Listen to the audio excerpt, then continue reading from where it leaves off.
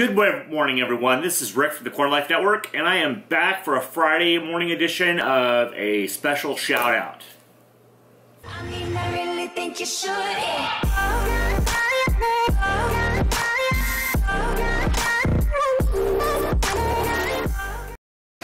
Thank you, everyone. This is going to be a rather short video, but it's not, I don't know if it'll be short or not, but I'm tired. I was up late last night, and just for the sake of saying,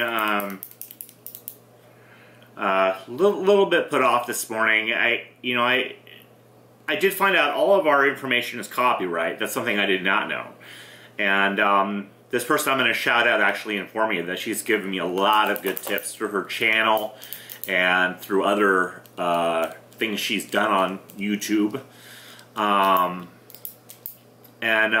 I'm not going to say her name because I don't want to do that. I don't think that's right. But her channel is Abacus Inc. She's great. She does well, it's not all pro bono work. I don't know. I don't know what her status is as far as being an attorney or whatever, but she's got an extensive law background. And she kind of helped me understand a little about what was going on with this YouTube thingy that we talked about last night. What it seems like, and how she explained it, was that YouTube has this Red program, okay?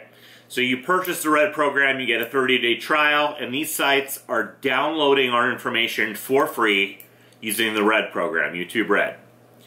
So I'm thinking about this and going, well, you know, and her advice was I need to go and talk to the FBI, and I agree that I should do that, but I'm not losing anything, so I don't know what I have to gain. Getting an internet attorney would be too expensive for me. I don't know. But as a whole, as creators, shouldn't we be concerned that YouTube is allowing free access to our information, our copyrighted video productions? It's a little troubling because they aren't protecting us anymore. They're offering it for free, a 30-day trial or whatever it is. I haven't looked yet. Let me look this up. It's YouTube Red. YouTube Red.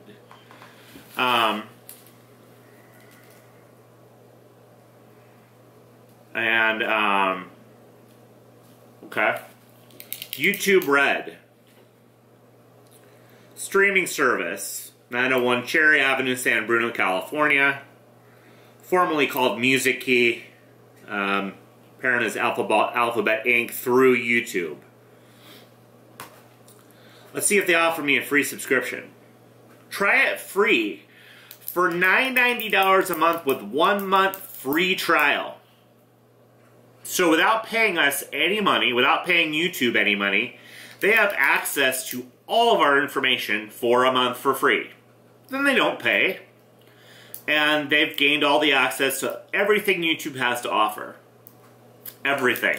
Including our content, as we can see, because this pirated site, because they obviously can't be a real site.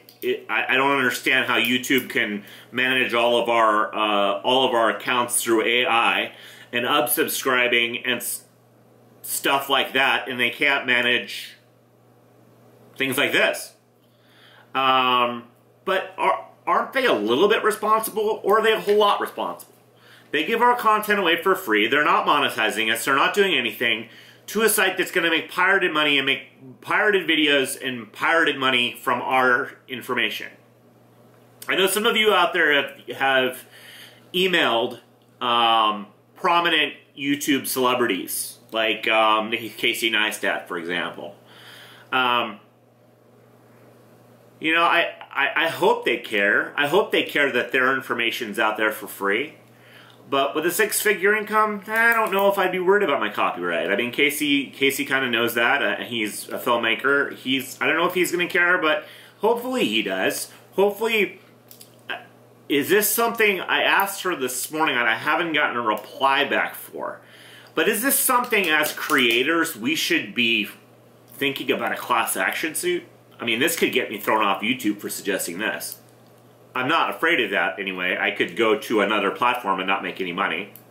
But shouldn't we be concerned that YouTube does not, once again, have our best interest at heart? They have making money at heart more than their creators. I was also asked whether this, turns me off from creating videos. No. I'll find another platform. I mean, as I mentioned, Amazon Tube, OpenTube are all possibilities that are coming up. There are several other things that are coming up that I could use. I like the YouTube community I've developed here.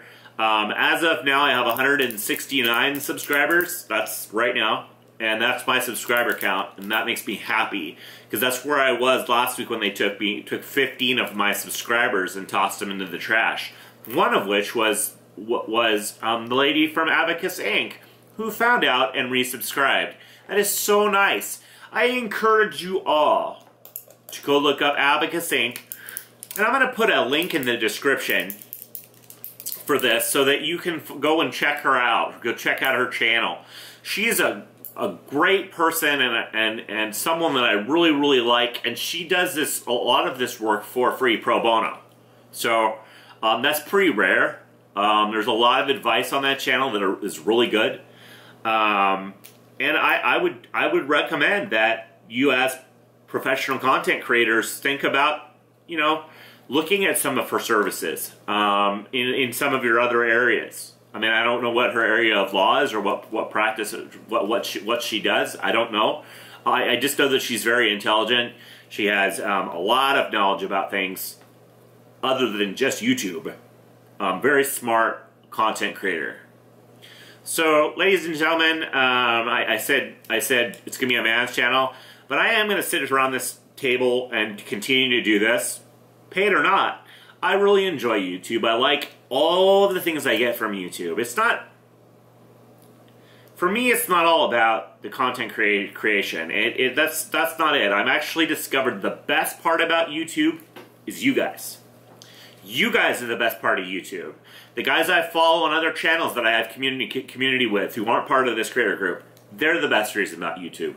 We all, as a whole, are the best thing about YouTube. YouTube does not recognize this. So if YouTube continues to do this, shouldn't we just, maybe they'll see the writing on the wall when they don't have creators that are coming up and being developed? I don't know. That's an answer that we'll have to see.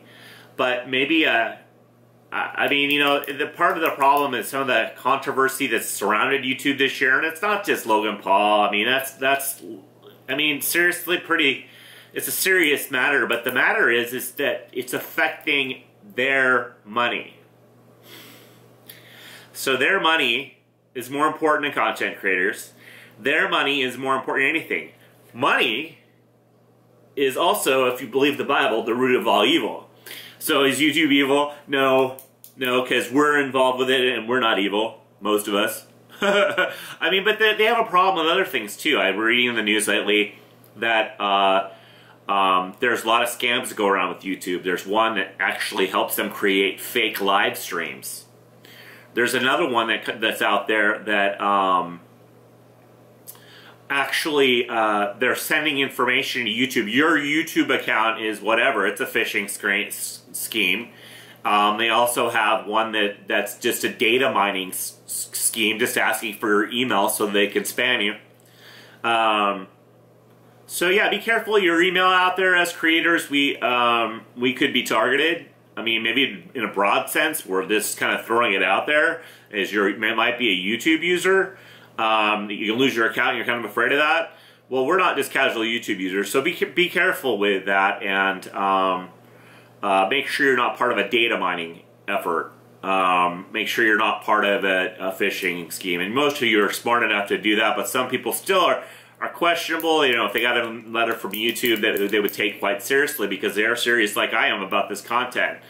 But like any other responsible company, YouTube would never ask you for your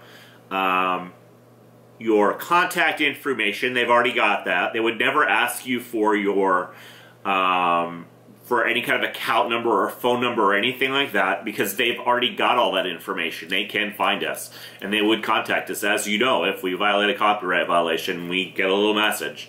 If they want to demonetize us, we get email. So just think about it when the scams that run around of being a part of our community of YouTube, that there are not the nice people out there, like the people Show Today TV.com, the lightly used word gentlemen and gentleladies at that company in California, whether they're in California or they're actually wherever they are in the world. But yeah, that's got to be a pirated site. Our content is not owned by YouTube. I know that, and they can't sell it off. I guess they could transfer rights. I think that's possible, but we'd probably have to have the opportunity to be able to withdraw our content, which wouldn't be too hard.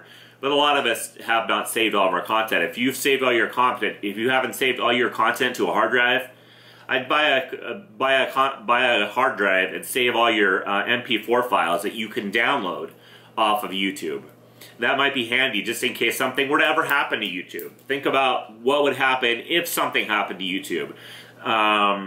You know, let's say they have a huge scandal on YouTube and YouTube gets sued, and all of a sudden they don't have operating. Well, it's Google; they're loaded, so I doubt it will disappear. But what if?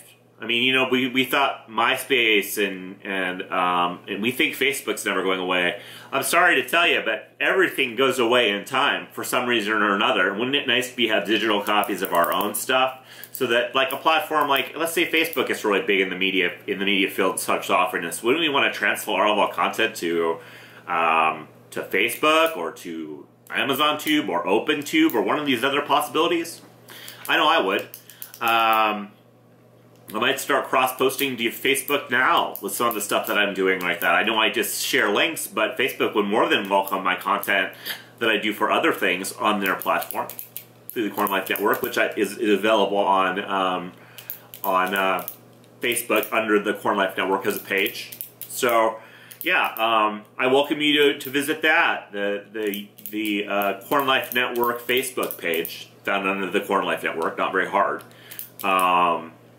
But yeah, you're more than welcome to follow me on Facebook if you're interested in doing that, and yeah, do anything. Also, I am at Lake Sponge on Instagram. If you'd like to follow me on Instagram, I haven't figured out how to hook that up yet, but I'll put the tag in